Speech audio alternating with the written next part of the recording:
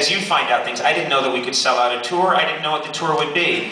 But Rodman, to his credit, from the very beginning, he said, I think this could be documentary gold, but I only want to do it if you allow me. He said, I don't want this to be a slick Conan O'Brien product. I don't want it to be something that shows you as this heroic person. I don't want it to be a concert film that's just showing you how amazing the concert was. And I was okay with that. You know, I was going through something and I thought, let's just be completely honest, let people see everything.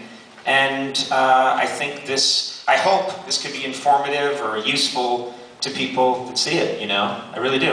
And entertaining too, you know? So, yes?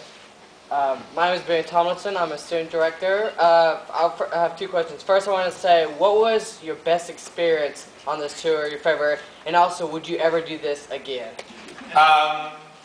The question is, what was the best experience and would I ever do this again? Yes. You know what, I'll take the second question first. Okay. I've seen the president do that in press conferences. I think that's really cool. I'll take the second one first. And then we'll get to the first one second. Second one first. I would love to do this again. It will never be this. This will never happen again. This really was a moment, and nothing I can stress more than this was a discrete moment in time. Everything came together. If I went and did a tour now, this tour was fueled by a kind of manic, insane, crazy, heart-wrenching energy that was real. And unless I get into a huge fight with TBS tomorrow, I don't think that can happen. But that also takes me to the first question, which is now the second. Which is, I would love to do this, and my favorite thing about the whole tour was the music.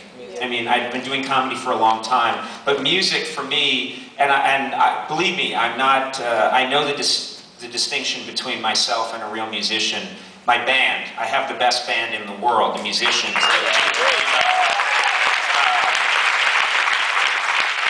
They put the whole thing together musically, and they're a rocket ship, and I get to sit on the nose cone with a little six string and look like I'm doing something.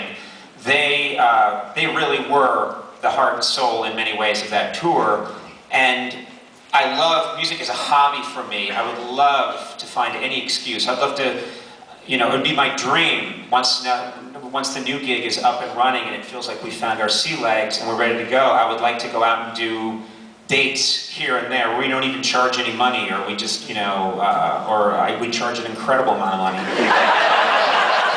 I can see my agents in the crowd. And we don't even charge money. Silence him!